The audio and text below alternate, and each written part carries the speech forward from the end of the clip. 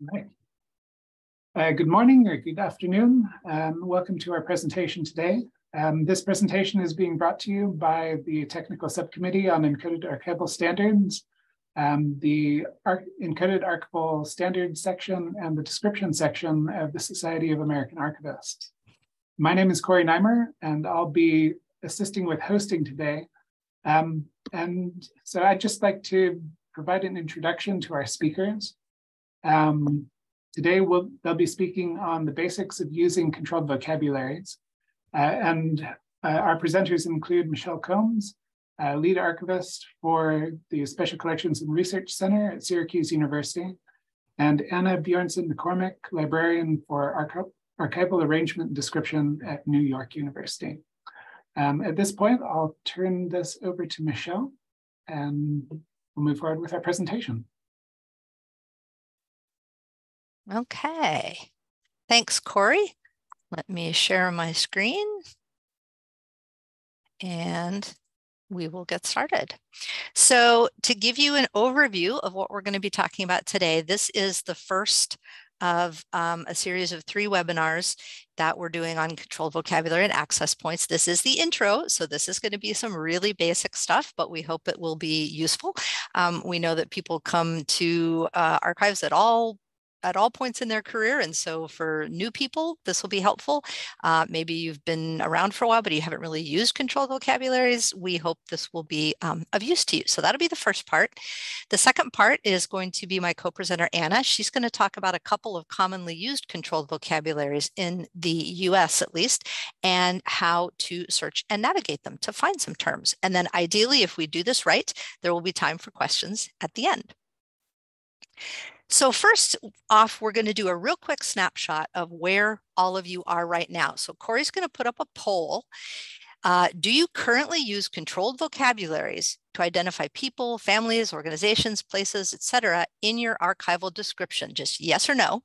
And in particular, if you say no, we would love it if you would drop into the chat and just real briefly say why. Why not? That'll be helpful to us. So we'll leave that up for a bit there.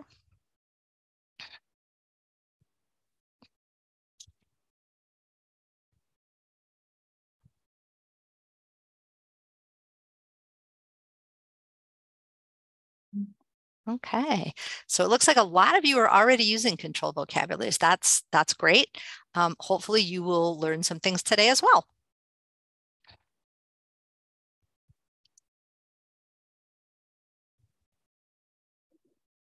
Okay, let's see. I don't know how to clear the poll. Corey, do you want to clear the polls so that I can go on? Or close it or end it? How that works. Thank you. So we close that. There we go. Okay. So real briefly, the origins of this webinar came about because of some research results from a project called Building a National Finding Aid Network.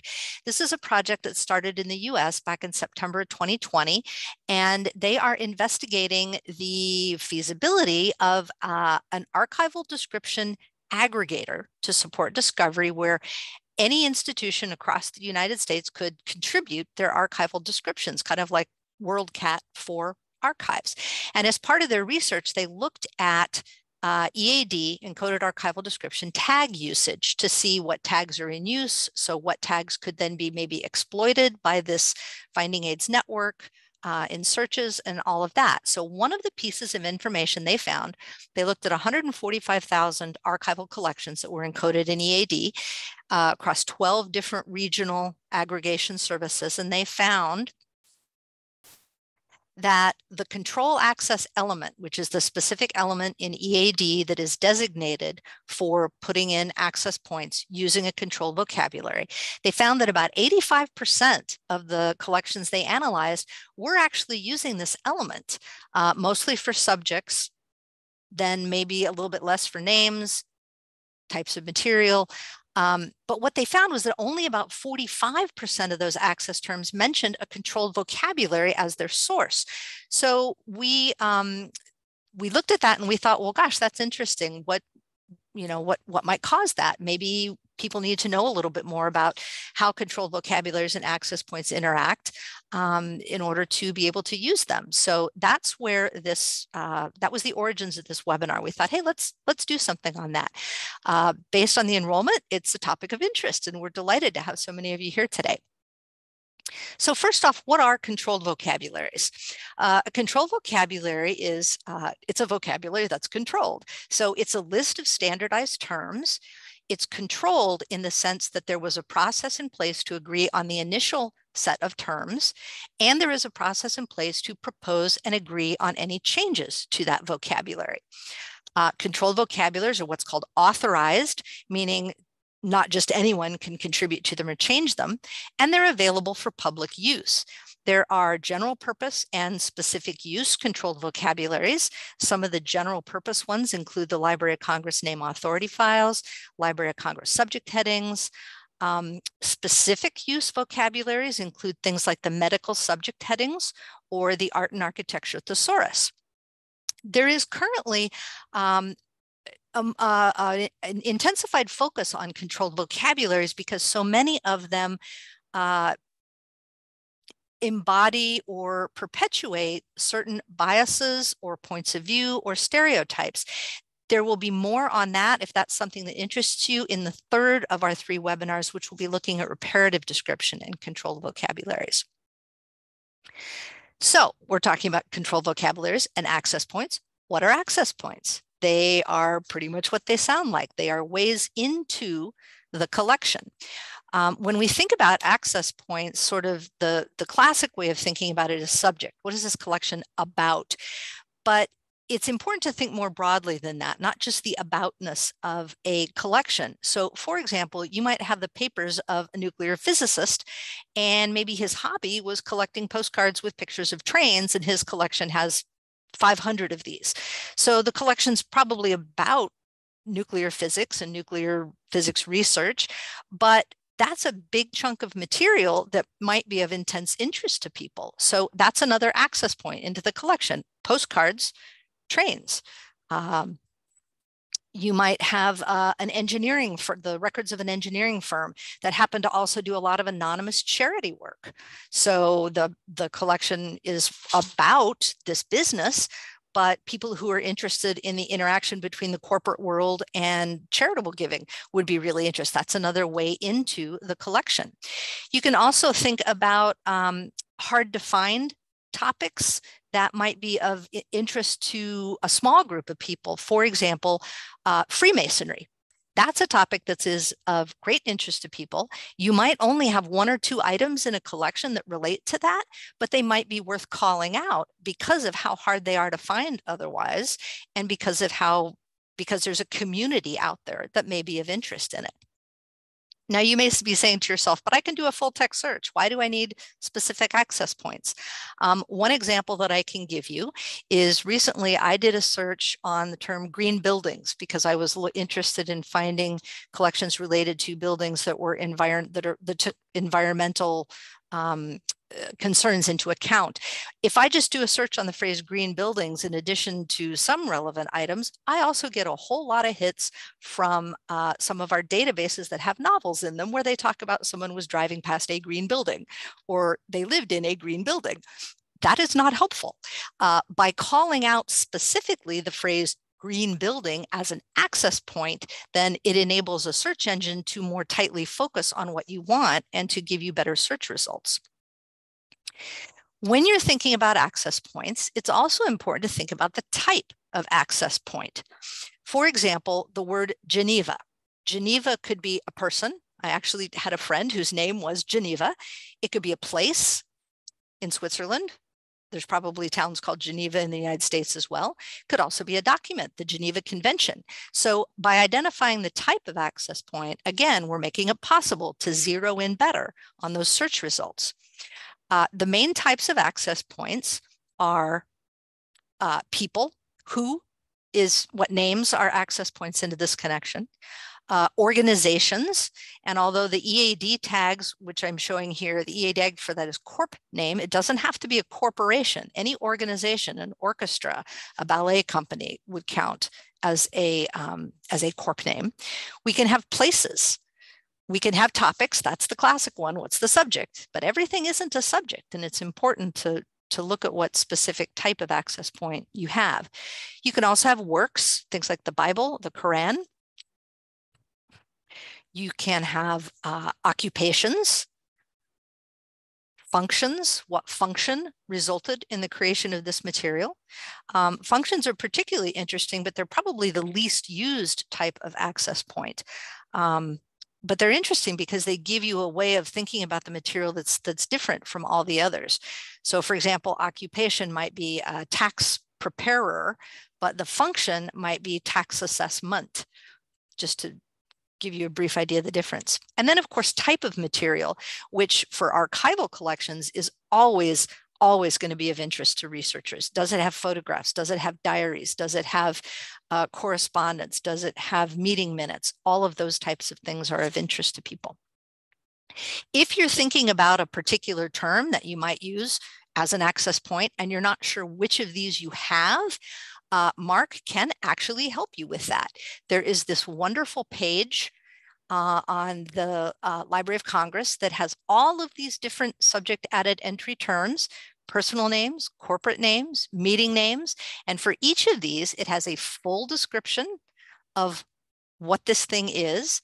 And interestingly, it also lists some of the common controlled vocabularies that you might use for it. So that is a very handy place to check if you want to a little help figuring out what kind of access point do I have. As some of you probably know, there is also a crosswalk from MARC to EAD. So you can use MARC to help you figure out what you have. Say I have, it's a geographic term, 651. And then I can go here and I can find out, aha, that's the geog name element. We're not going to go a lot into EAD encoding today. That, if you are interested in that, our second webinar will be looking in more depth at that. And I would encourage you to attend that one if that's of interest to you. So now we've talked about controlled vocabularies. We've talked about access points. Why do we want to use controlled vocabulary for access points? I assume I don't have to do a real hard sell on this today. The fact that you're here means that you see some value in these two things. But briefly, there are several really solid reasons to be using a controlled vocabulary for your access points. The first one is that DACS, which describing archives, a content standard, and ISAD-G, the International Standard for Archival Description, both recommend it. They both say if you're going to do an archival description, please give people some access points. It's really, really helpful. And using a controlled vocabulary means that they will be consistent. They will be consistent within your institution across your finding aids. But if you then contribute your finding aids to an aggregator, whether they're local, regional, or national, they will also be useful there. Consistency helps with discoverability, including faceting. I'm going to show you real quick, for example, this is our finding aids search page. And we have identified our access points, and our search interface then is able to exploit that. So on the left, you see we've able to facet names of people and organizations. We've chose to merge those into a single facet. We can facet on the subjects that we've chosen. We can facet on type of material. So this enables the researcher to really narrow down and really find what they're looking for.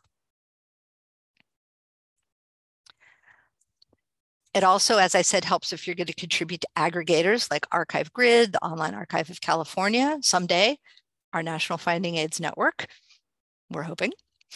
And it also helps you it helps you be able to reuse your data. I showed you a minute ago this mapping between EAD and MARC. One of the things that we do at Syracuse is we actually generate MARC records directly from our finding aids. So for example, here is the finding aid for a collection that we acquired recently. It's a set of photographs of Barbie dolls from the early 1970s. So here we have added a number of access points using controlled vocabulary, because we've done that, those are legitimate terms for our catalog, and we were then able to directly generate a MARC record directly from that. So it really enables the reuse of your data, which is just incredibly valuable. We all know how much time it takes to create some of this data, and it's really nice if you take that extra step of using a controlled vocabulary. It makes your data much more useful and much more flexible and much more powerful.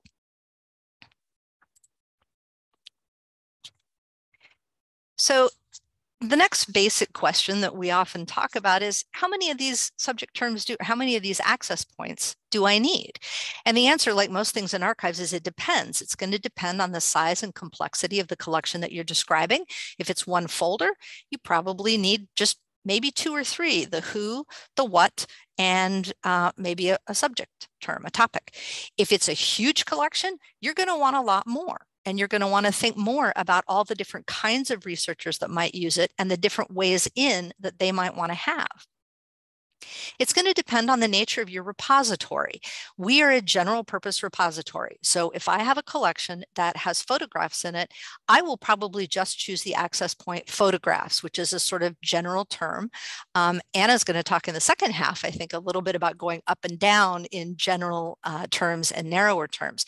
But if you're a photography repository, if that is your whole raison d'etre and that's what you do, you may want to use much more specific terms like silver gelatin prints or albumin prints, or all of that kind of thing. So the nature of your repository is going to have some effect on that. The nature of your discovery system and how you want to use your finding aids downstream is also going to have some effect on that. As you saw, one of the things we do is generate MARC records from our finding aids. So we always have that downstream use in mind when we're looking at choosing access terms and choosing a controlled vocabulary. The rule of thumb that I generally tell my staff and my interns is, ask yourself this question: if I add this access point and a researcher finds my collection using that access point through a search, and they go to all the effort of contacting my public service, or they come here and they hunt up the item, will they thank me and say, I'm so glad that term was in there? Or will they curse me and say, you sent me all the way here for that? Or will they just be confused about, why is this access point connected to this collection? So those are some ways to think about it. As an example, you might think about a collection that has a letter in it from, I don't know, Nelson Rockefeller. Very notable person, but maybe it's just a form letter that says, thank you for your note. That's it. Are you going to put his name in as an access point? Probably not, because that would probably end up in a researcher being really annoyed that they went to all the effort to find that item, and there's really not much of research value there. So that could be kind of a good rule of thumb to think about.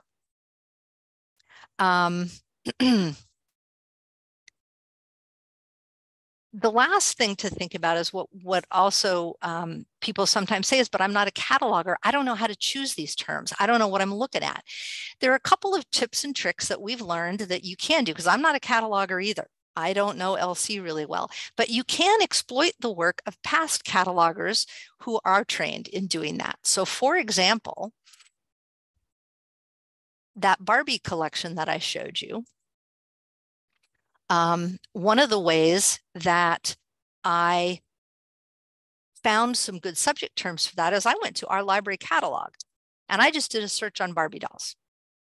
And when I do that search, I get some books, some electronic research. But what I can do is I can look at each of these then, and I can say, okay, what are the terms that catalogers chose? Oh, women in popular culture, United States. That's good. I can steal that one.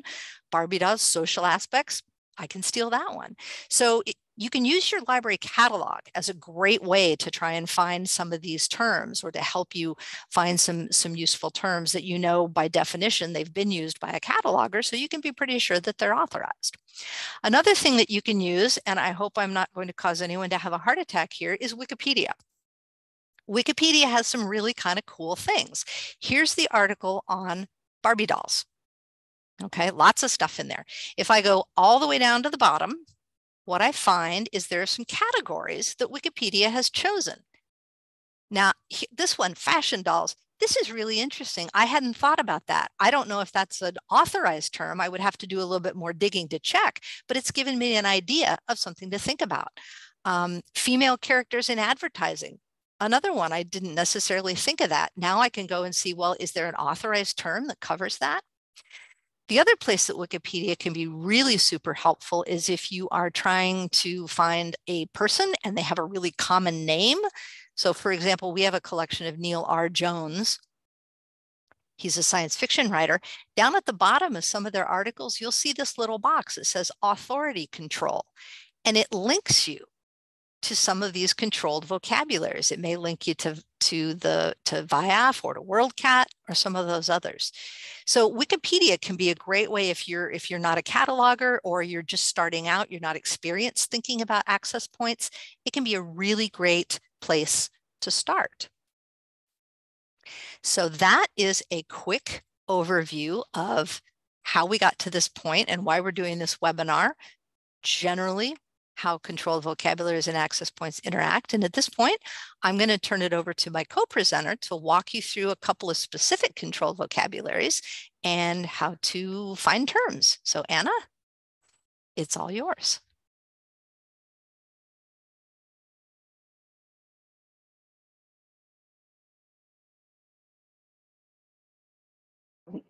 Yeah. Hi, everybody. Thank you again for coming. I'm going to go through some of the kind of most commonly used resources. I will also qualify that this is in the United States. A lot of these resources are used all over the world, but they are resources, you know, especially like Library of Congress, like that is part of the federal government. And there are analogous vocabularies in many other countries. Like I know there's like Canadian subject headings and things like that. But so yeah, this is going to be focused on use in the United States. Just know, I think a lot of the concepts kind of apply globally.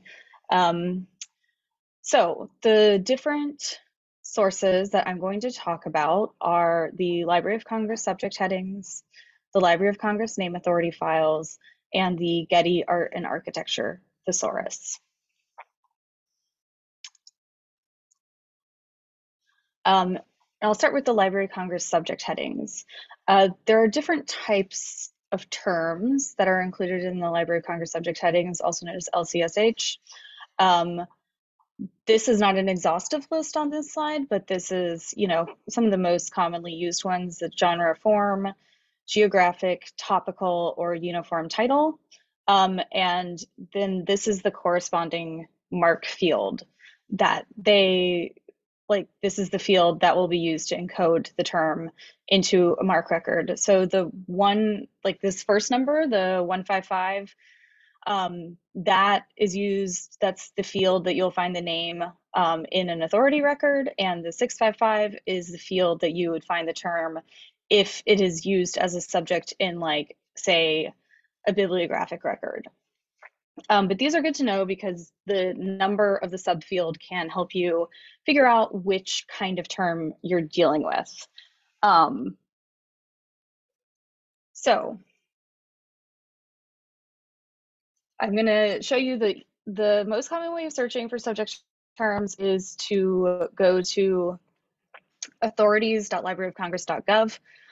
This website is kind of a relic of an older age in the internet, but it is still, you know, still works for our purposes. So you go to the search, and this, you can search all keyword authorities if you click down here, but you can also limit to subject headings, names, titles, etc. So I'm going to limit this to subject headings and search for the term labor unions and see what comes up. So I get a ton of different responses to that search, and some of them are like the term that's already been subdivided. There's, you know, different versions. One thing that it's important to always do is to look at this column on the far left that shows you whether this is an authorized heading. So that's one that's like officially been recognized. you know, as part of the LCSH. These other ones are not necessarily invalid. They're just like variations on an authorized heading. And it's also good to check on the right-hand side column to see what kind of heading it is. So if you're searching for subject headings, like a lot of them are going to be Library of Congress subject headings. You can see almost all of these down here are, but there are occasionally like the children's catalog subject headings or other things. And this is not to say that you can't use those, but it's just good to be aware of what you are actually using.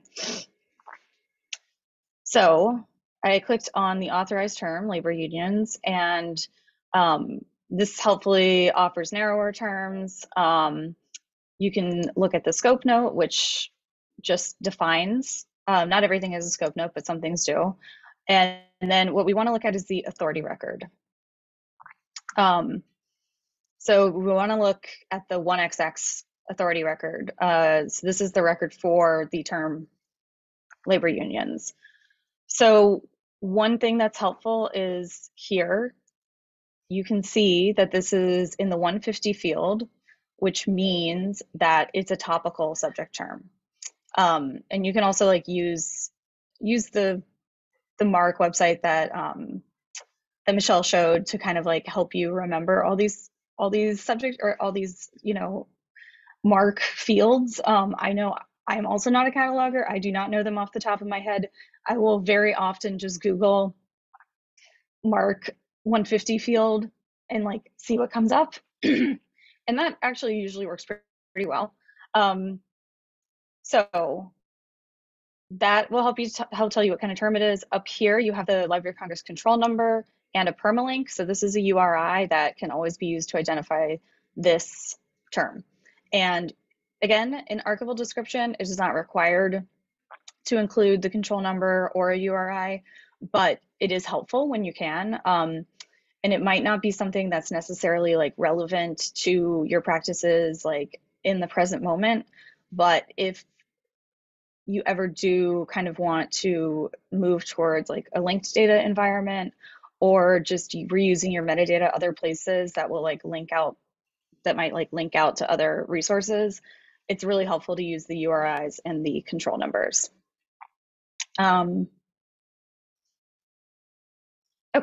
so I will go back here and talk about the Library of Congress subject headings can also be subdivided.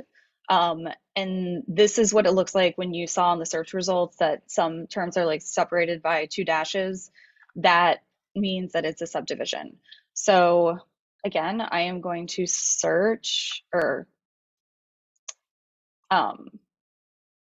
so this is a search I ran for labor unions, United States.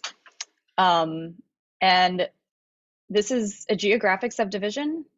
And I can tell that it's a geographic subdivision because again, in the 150 field, it is under the subheading Z, and that corresponds to geographic subdivisions. Again, this is not something you have to know by heart. You can always look it up. So that is a geographic subdivision. Most subject terms can be subdivided geographically, and you can also kind of like stretch this out if you want to or need to say like, you know, we're based in New York City, so we have a lot of terms that are subdivided like labor unions, United States, New York State, New York City, etc. That might be overkill, but it's possible. And here's a different kind of search I did for labor union mergers. So again, you have the control number up here, the term, and you'll notice this is still in the 150 because it's still a topical term, but the sub field has changed to X, which indicates it is a topical subdivision. That's just one way to kind of figure this out.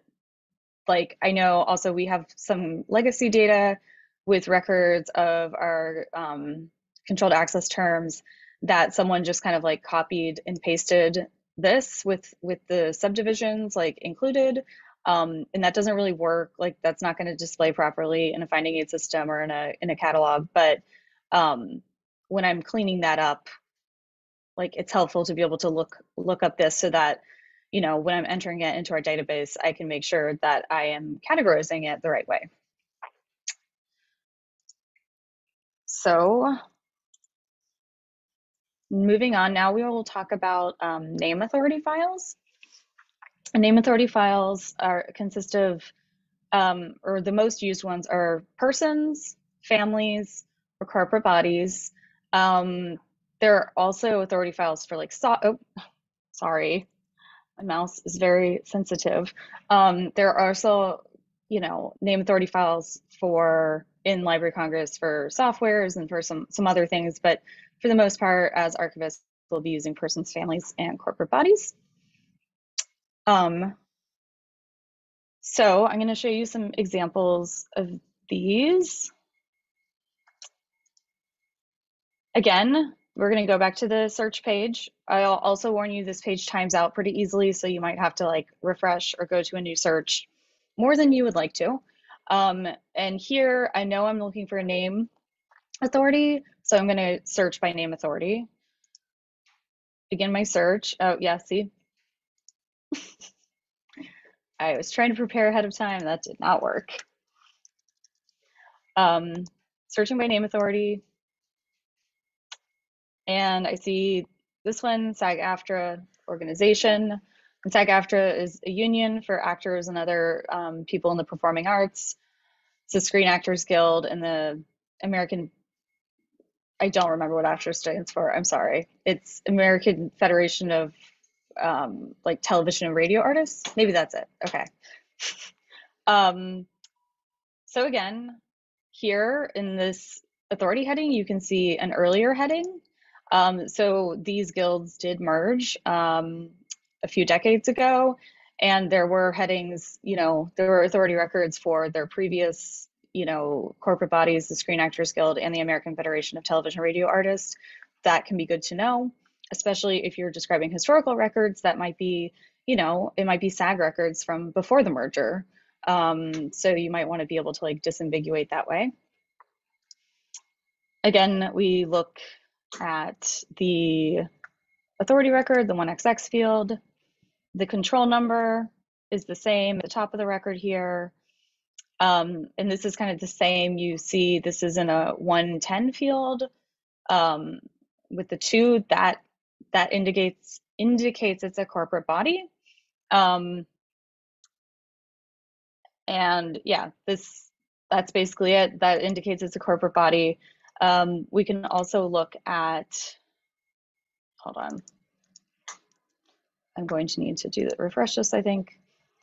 So if we're looking for a person, I'm searching for a person called Martha Greenhouse, who is a creator of one of the collections we have in our repository, and she was very involved in acting unions.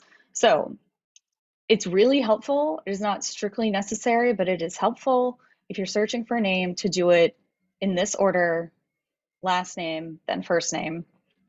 That turns up results just a little bit easier in my experience.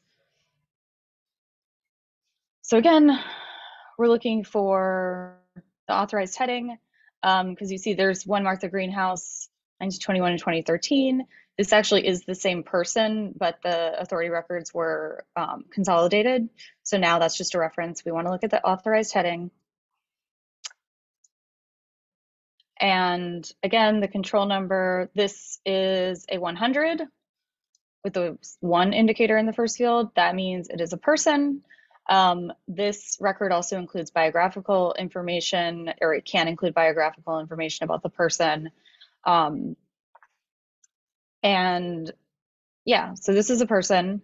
One thing that is really important to remember when it comes to authority records is that, when it comes to name authorities, is that a name like a person, this woman, Martha Greenhouse, can be the subject of a collection that she did not create. And even SAG-AFTRA is the subject of a collection she did create. But these are not subject records. They are name authority records, and you can encode them in such a way that they show as subjects, like in the access points of a finding aid or a catalog record, but the official like authority is a different thing, and that's important to remember. Even if you're creating your own terms, or when you're looking for terms, is like, say in archive space, like you would need to make this into an agent record and not into a subject record. Okay, and then there's another thing, I kind of touched on this already, but it is important to disambiguate with names. This is for corporate bodies and for persons, and I guess families as well, because there are lots of people, as Michele noted, that have the same name. So now I am searching the name authority headings for Michael Jordan. I'm beginning the search, and there are a lot of people who have been, you know, a public figure enough to merit an authority heading with the name Michael Jordan. How can we figure out which one is the basketball player, you know, who played for the Chicago Bulls? So a really good way to do this is by birth date. So if you know the date that the person was born, or if you can just look it up on Wikipedia, you can disambiguate that way. So I know I'm looking for the basketball player. I will use this heading, Jordan, comma, Michael, comma, 1963. And then also when you look at the authority record itself, you can kind of tell what that person was about. So, you know, it's obvious here, this is about a basketball player. You might also see, let me see, like if you picked the wrong one, Jordan, Michael, 1941, you see in their authority record, it seems like they are an expert on fungi of Britain and Europe, and that is a totally different thing than basketball. You could also see this one down here, Jordan Michael B, 1987 birth date, and this, of course, is the actor Michael B. Jordan, and you can see here in these fields, like that he is an actor. So it's really important, especially if you're including control numbers, to make sure that you are choosing the right person or corporate body with a particular name. So now I'm going to go back, and I'm just going to show you, so this is all using authorities.loc.gov, which if you are looking for name authority files or Library of Congress subject headings, really is like a place where I start, because, you know, it shows the mark fields, which can be really helpful if you know what you're looking for. But it is also possible to use the Library of Congress linked data service to search terms. So this, the URL for this is id.loc.gov, and it searches a lot of different vocabularies if you wanted to. So if you're looking for kind of broader terms, this is also a good place to start. And you don't have to, like, please don't be intimidated that it says linked data service. You don't have to be aiming to create linked data to use this as a search tool. So we can see here, we'll search labor unions here. Then the schemes are over here on the left-hand side, so you can choose which one you want. So we want subject headings. That will narrow it down. And then we see labor unions comes up. This is the exact same record that we saw on the authorities.loc.gov site. It's just when you click through, it still has the URI up here, which includes the control number. Says it's from LCSH. It includes many of the same, like much of the same information, but it's not giving you the mark fields. So it might be a little bit trickier to figure out like what kind of subject this is. And then this is what's really cool about the linked data service, is that it gives you the broader terms, narrower terms. It also will link you to exact matching concepts or closely matching concepts.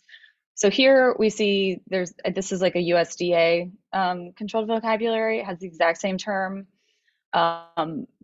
This has some, I assume these are like, this is like a French, or not French, German word for labor unions in the German controlled vocabulary. That is very closely related. This links out to the Wikidata instance for labor unions. the WorldCat data or OCLC data, also narrower concepts from other schemes. So this information can be really helpful, I find. And it also, like, if you're looking for people, so we can search Martha Greenhouse again. We're looking for name authority files, and we are looking for this Martha Greenhouse. This Ellen Martha is a different person. And again, same URI. This links to other name authority files, so you can see the VF file, which is virtual international authority file, which can be helpful if you're looking for somebody who, you know, is from a country that's different than the one your repository is in. You might have more luck searching here. And again, it includes the same information that the authorities.lsc.gov includes, but just in a slightly different format. What is also, I think, really cool about this site is that you can download the information in your preferred metadata schema. So we use archive space in my repository, and we are on a version that has the updated agents module, which allows you to upload MARC XML to create authority records or to enhance authority records, agent records, I mean. So if I download the MARC XML for Martha Greenhouse, I can then upload that into my archive space instance, and all of this information will be recorded, which can come in really handy. It's, you know, maybe not for everything, but it's a good option to know about if you're using a system with those kind of capabilities. So another thing that's here that is like not necessarily used all the time, but is helpful is this LC demographic group terms, LCDGT. This lists a lot of like terms for different ethnic groups and also for different professions. So we're going to search here watercolorists and look at the demographic groups, which is, there's just one result. And this one I wanted to show because it points directly to a source outside of the Library of Congress. The source is the Getty Art and Architecture Thesaurus, AAT. So that's what I'm going to move to talk about next, is the Getty Art and Architecture Thesaurus, which is a really helpful term, as Michele said, for describing physical materials. You know, all of us are describing objects, whether the objects are paper records or whether it's a trophy or photographs or an artwork. And that kind of, the materiality of the objects that we have in our repositories is important to researchers, and Getty Art and Architecture Thesaurus is a great vocabulary to use for that purpose. And I see we're running kind of long, so I'll try not to take too long. And this is a thesaurus, not a vocabulary, which, you know, shows it's organized a little bit different. This one is organized into categories called facets. So every term falls into one of these facets. And we can also look at this. This is the Getty Art and Architecture Thesaurus search portal. I find it's a little bit picky about the terms, so you might have to try a couple times to get exactly what you want. But here we can search this, watercolor, and see, we find this watercolor paint. So this is a material in the materials facet, and down here you get to see the hierarchy. So the AAT is organized into hierarchies, and this can help you to find a broader term or find a narrower term depending on what you're looking for. So I can open this hierarchy. That didn't do much. That's the bottom of the hierarchy. But here we can, maybe, I think it's watercolor, but maybe it's not, but I know it's a water-based paint. So I can look at these other terms. Is it distemper, emulsion print, gouache, tempera? These are all water-based paints. So you might want to make sure you're using, you know, the correct one. but you also might just want to talk about paintings. So you have up here, you know, different ways of talking about paint, like paint composition, origin, function, property. So it can be interesting to kind of like navigate up and down in these hierarchies to find, you know, exactly what you want. And these records, again, these also have a control number up here, the ID. They also have a URI.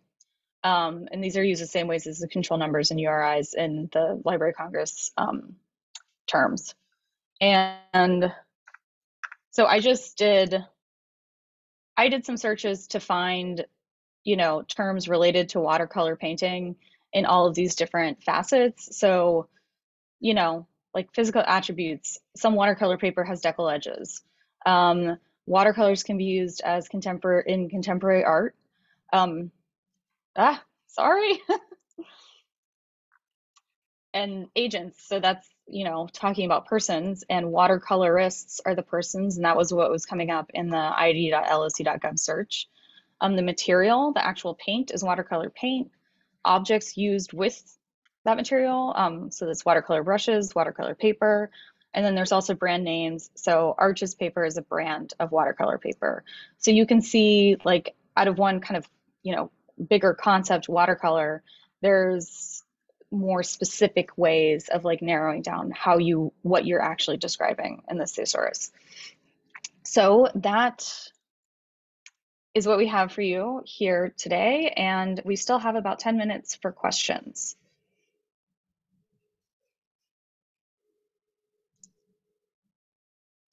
So I'm not sure. Oh, here, let me stop sharing my screen. That will help. Thanks, Anna. Let me just flip out screen again.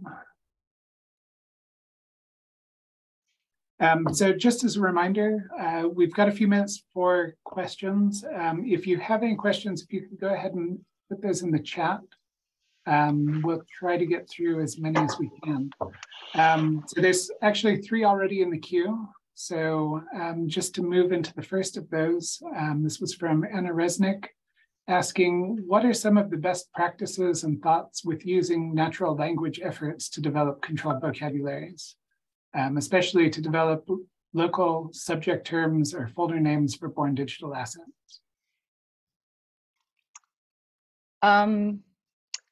You know, I have never been involved in creating a controlled vocabulary. I am a user, and I actually am doing name authority training. So I'm a contributor to the LC name authority files, but I'm not sure about creating like a local vocabulary. I don't have experience doing that.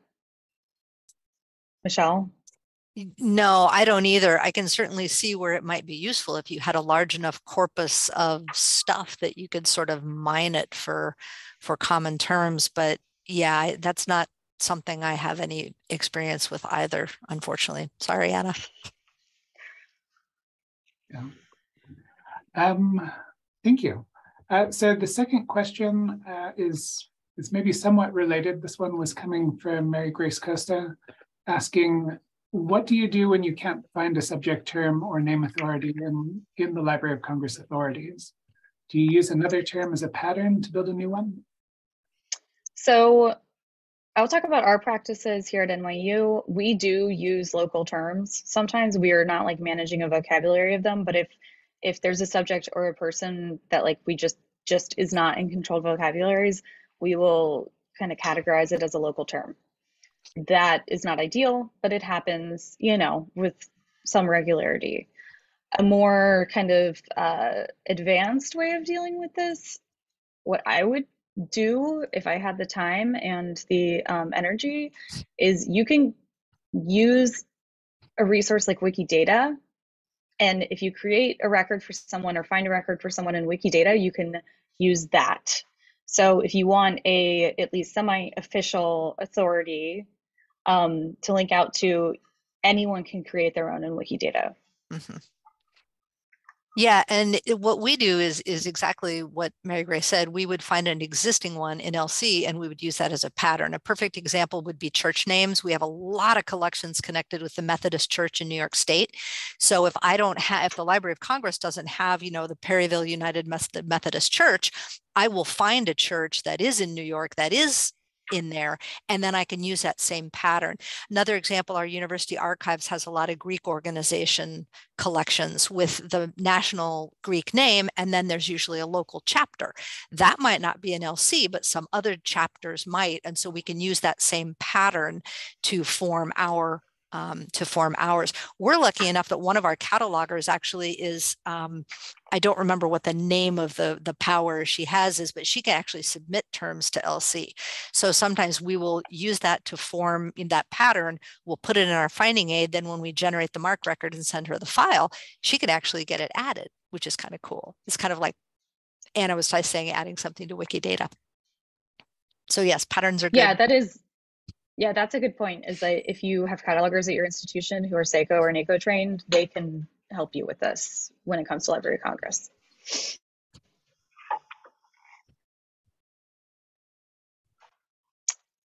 And I see the next question from Emily Dunn. Can you point us in a direction to find more information about importing MARC XML for authorities to ArchivesSpace? I would say you need to check the ArchivesSpace documentation. They also, I'm pretty sure they also post past webinars on YouTube, and there has been, I'm almost sure in the last year or two, a webinar about the Enhanced Agents module. All right. And the last question that we have is from Alexandra Bush asking, do you have recommendations for how narrowly to subdivide subject headings in finding aids? Keeping in mind that it depends on the size and scope of the collection. Yeah, that's a really good question, because Anna did a great job showing you the different subdivisions you could do, geographical, chronological, and you can get really obsessive sort of over that and get really, really specific. We have sort of an informal rule of thumb at our institution that we don't do more than one level of subdivision, in part because, as I showed you in our finding aid search, if we subdivided it more than that, it would wrap so much that it just visually wouldn't be very useful. But the other reason is that we're also trying to use those access points to gather related collections, and the narrower you get, the fewer collections that term is going to apply to.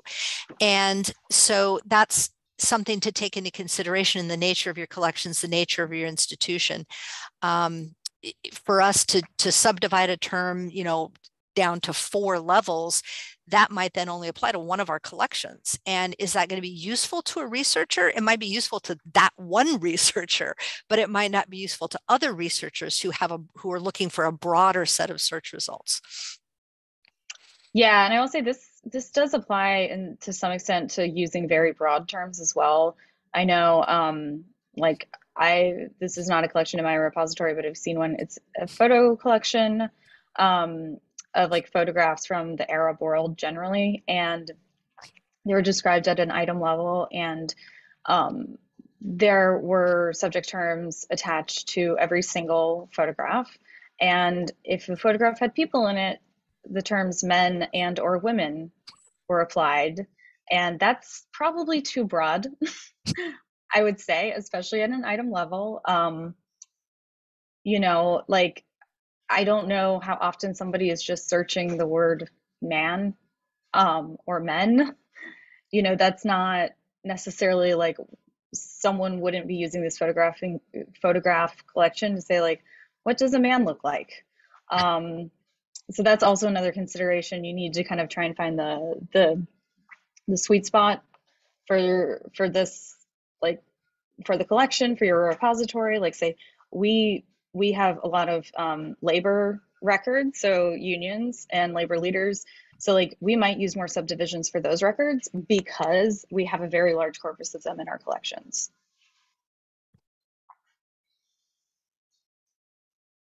All right, so I think we have time maybe for a brief response to our last question from Quinn De La Rosa. Do you have any advice for being decisive when choosing which terms to use out of the deluge of resources available? particularly for early career professionals who are still finding their footing with controlled vocabularies? Yeah, that's a great question. It really is kind of such an alphabet soup when you start out all these acronyms and all these vocabularies. I would say you can't really go wrong by using something like the Library of Congress because it's so common and it is big. It's been around a really long time. So if you have to just choose, probably going with something like that is a good safe choice. Again, depending on your repository, if it's really specialized, you may need to look for a more specialized vocabulary. But that would be my thought. I also default to Library of Congress. That's the first place I search for everything. And I mostly just move on if the term I'm looking for is not available there, or if the term they have for a concept is like harmful or offensive. Then that is when I search out other vocabularies to use. And my colleague, Rachel Searcy, is part of this webinar series, and she will be talking about some of the projects we've done here at NYU in the third webinar on the series in, I think, 2 weeks. All right. Well, thank you. So I'd like to, we've reached the end of our time, so I'd like to just thank once again Michele and Anna for their presentations today. Thank you to all the participants for joining us for this session. We'll be posting the recording of today's session to SAA's YouTube channel as listed here. So if for those that maybe weren't able to attend, if you'd like to share this information with colleagues or others that you might work with, please feel free to do so. And Michele and Anna, I don't remember with the addresses here, were you open to receiving questions as well? Yeah, sure. Absolutely. I'm more than happy to. If a question occurs to you, reach out to us. All right.